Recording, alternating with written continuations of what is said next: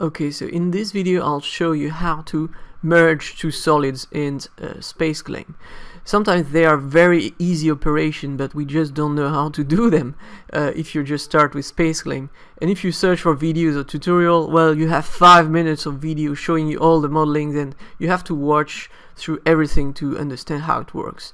Now, here's a simple problem, and I'll show you how to merge these two parts. So it's extremely easy.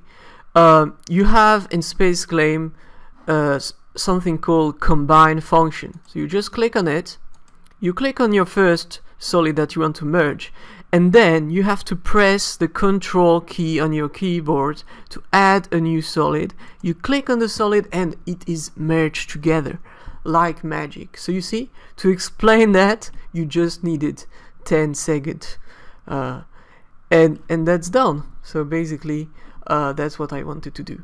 So thank you for watching.